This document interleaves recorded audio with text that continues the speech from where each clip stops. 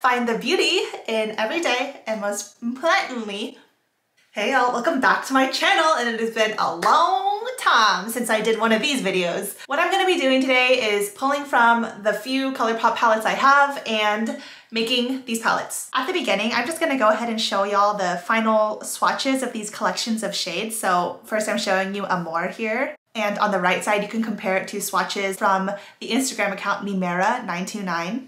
Next we have Crush, which is that orangey copper color story. Next is Lyric, which is pretty true neutral. Cherish, based around cranberry tones. And Ballad, which is cool toned and smoky. So Colourpop recently released a little small series of 5-pan palettes. There are 5 of them, and they're in the Love Struck collection, and so they have kind of like literary, Renaissance, writing kind of theming, and I thought it only right to wear my cursive calligraphy love t-shirt for this video. I usually do this kind of video with new palettes that are tempting me, but these are not super tempting me, but I think that they're gonna be a hit because it's something new in the new year. It's pretty obvious that they're creating more affordable competition, like direct competition to the Natasha Denona mini palettes that are $25. And they're neutral, so they're gonna be popular. I have recreated all 5 color stories. I recreated the Amor, Crush, Lyric, and Cherish palettes here. For the last one, Ballad, I have 3 of them in here, and then the other 2 are pulled from a palette that doesn't have removable pans like this. For today, I did pre-pick the shades already. Sometimes I like to take y'all along the process of choosing them and swatching them and finding the final picks, but that would have taken 2 hours plus, and I know that because it took me 2 hours plus to put this together. If you like these kind of videos, I do have a whole playlist with 20 videos now on that playlist, so there's tons of to watch if you want to see more like this. Let's just get into these shades so we can see how I did. Be sure to give this video a thumbs up if you enjoy it, and if you're new, I hope you'll consider subscribing before you go. Okay, let's do this. Now, I am wearing this first row on my eyes today in the intro, and this was to remake the Amor palette, which is that rosy pink purple color story. Next is the Crush palette, which is kind of orangey copper. Then the Lyric, which is more true neutral. The Cherish, which is very cranberry. And in this top row, I'm starting to dupe the Ballad palette, which is the more cool tone, smoky color story. So let's start with the Amor. The shades in the Amor palette are Passion, Romeo, Affair, Woo, and Darling. Now the shades that I have here are, the round ones are Colourpop, the square ones are Alter Ego. So I have the So Jaded Rose Quartz, So Jaded Ametrine, Daydream, as an Alter Ego Daydream Fairy Tale, Daydream Twilight, and At Forest Sight Amanita. So for swatches, we have So Jaded Rose Quartz, that kind of dusty, rosy, neutral brown transition. Next is Ametrine, that purple with a little bit of pink in it and the micro glitter. Nice, nice. I will throw up swatches here of this new Instagram account I found. Her handle is Mimera929 and her swatches are excellent. So anyways, let me finish out swatching out So Jaded's Ametrine. Next is Fairy Tale from the Alter Ego Daydream palette. I am obsessed with this shade. Now in the original Amor palette, it looks like it's a pressed glitter, which I don't need that in my life, so I'm just going to replace it with this outstanding, like very creamy, putty shimmer formula. And honestly, the shine is comparable anyways. So there is one of my, oh, that shade is so pretty, look at it! Next from the Alter Ego Daydream palette is the shade Twilight, which is kind of a rich berry / cranberry shade. And there's what that shade looks like. Ooh, these shimmers from Alter Ego are like very thick. They have a lot of body to it. It's kind of similar to Anastasia shimmers, but not as soft and flaky. They're more creamy. And lastly, this is the At Forest Sight palette, Amanita, this kind of pigmented purple with a little bit of pink in there. And ooh, the shade is a little dry, but it's also because it's a matte deep purple. Those are kind of hard to make. Nice. So that is the first palette. Let me kind of make these first two swatches a little prettier. All right, there's the first palette. I am not missing that pressed glitter at all. There are a couple pressed glitters within the Daydream palette, but the undertones weren't quite right for duping it, but I don't have a lot of pressed glitters because I don't like them, so I'm okay not duping that one with the same formula, you know? Here is Amor. You can compare the swatches. Next, let's look at the Crush palette, which is that orangey copper color story. This is not one that I would be very interested in just because if y'all watch me, you know, I'm not the biggest fan of orange on my eyes. Like, it's hard for me to make orange look good and blue look good. So, but I made this story anyway because I had the shades for it. So the shades in the original Crush palette would be Bow, Love, Arrow, Struck, and Cherub. So very like Valentine's Day cherub theming. The shades I have here physically, wow, I said have like very Midwestern. I'm not from the Midwest at all, so I have no idea where that came from. But this is Going Coconuts Shredded, At Foresight Chanterelle, Artemis, the most orange metallic shade. I don't know what the name is because I rearranged that palette. So Jaded Carnelian, and Yes Please French Kiss. Now for swatches, I'll do these on my other arm. So first, that like matte cream shade that honestly, do y'all use these kind of shades? I don't really set my eyes anymore, so, or even highlight my brow bone, so I don't use these kind of cream shades a ton. Next is this kind of pastel yet still bright orangey yellow. I swatched a lot of different kind of pastel sherbet oranges in my collection. There was also the Pretty Guardian little pastel orange, and I was also considering one within the So Jaded palette, but I think this one caught the undertones the best, although it might still be a little bit too yellow. And this is the very coppery bronze from the Artemis palette. Again, the Artemis palette has so many variations of orangish toned metallics, so I just took my pick. Yep. Ooh, look at that shine. I really like these Alter Ego shimmers. They're so creamy. Next is So Jaded Carnelian, that more mid-toned orange.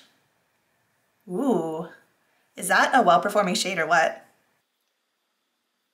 And the last shade, Yes Pleases French Kiss, which is just a very warm-toned, not that deep of a brown.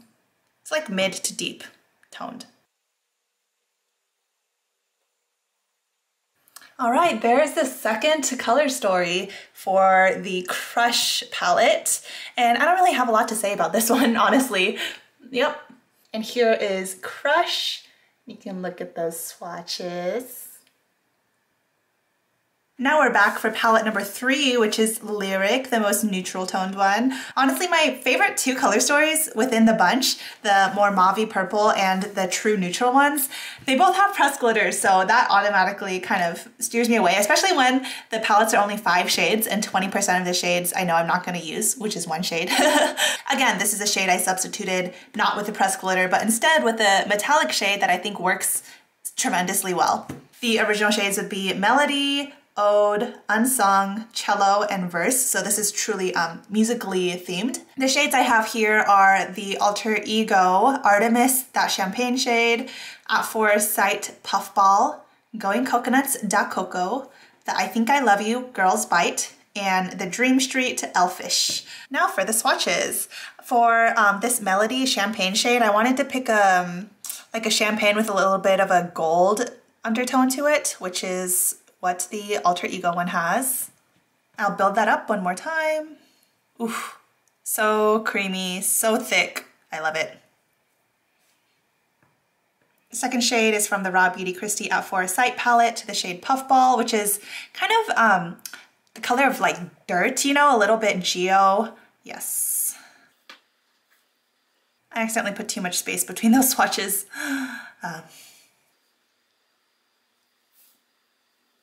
So there's that second very warm brown. For this metallic, I have the Going Coconuts Da Coco, and this is actually pretty cool toned. Yeah, it has a lot of like gray and silver in there, but I like the depth that this has. And it even has a little bit like the way it catches light makes it multi-dimensional. So let me show you what I'm talking about. So there is De Coco, and you can kind of see in the shadow of the curve of an arm or of an eyeball, it gets a lot of brown depth, and the way it catches the light and reflects it is more cool toned and silver. The main allure of just pressed glitters in general is the way they catch light, and I think that this is like pretty dang good and comparable for just a smooth metallic shade rather than a chunky glitter. Next is a more brown, neutral, deeper metallic, and this is from the I Think I Love You in the shade Girls Bite. This is like, I would think that I have more shades like this, but I really don't. Not one that is this neutral. Ooh, yeah, way more brown. For like a neutral palette, this one actually goes pretty deep, which I enjoy in terms of the curation of shades. And lastly, I have Dream Street's Elfish, which is that warm dark brown, and it has a little bit of red tones within it as well. So there we have that most neutral color story. So here are those shades, and you can compare them to the swatches of the original palette on the right. Yeah. For the fourth color story, we have the Cherish palette, which is these 5 shades, and this is the very cranberry color story. The shades are Destiny, Adore, Faith, Precious, and Forever. So this is like a cutesy relationship goals kind of theming. So the shades I have are from the I Think I Love You palette, My Treat, Going Coconuts, Lovely Bunch, which is the more neutral transition shade in there, So Jaded Ruby, Yes Please Spoiled, and Daydreams Daybreak. So let's do this. This is I Think I Love You My Treat, and I wanted to pick like a highlighting champagne shade, but that has a lot of pink in it, and I don't have another light highlighting shade with quite this much pink. Ooh, that's so pretty! Ooh. Secondly, Going Coconuts Lovely Bunch, just a beautiful neutral undertone. I have collected like a lot of palettes, so therefore I have a lot of different these kinds of transition shades, but when I'm swatching them out side by side, I truly do recognize the difference in all their undertones. So anyways, that was an unnecessary sentence, jeez. Do y'all ever just appreciate a transition shade for just being a good one? We have So Jaded Ruby, and this one appears to try to be like a true red metallic, but I find that it does have a little bit of pink in it. And I'll show you another shade I was considering. It's from the Alter Ego Artemis palette. There's also a metallic red in there, but that one is true red metallic, whereas this one, it looks red until you look at it next to another red, and you're like, oh, that does have a little bit of pink. So there is Ruby. Here is what that Artemis red looked like, and I don't know if you can even tell on camera, just a slight difference in the combination of colors that went into these. The last 2 shades we have are mattes, and this is Yes Please Spoiled, which is mostly red with some coral in there.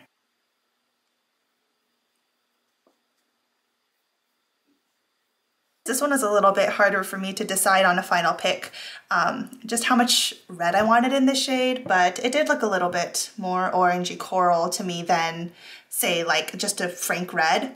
And lastly, from the Daydream palette, I have Daybreak, which is a very like red toned dark brown.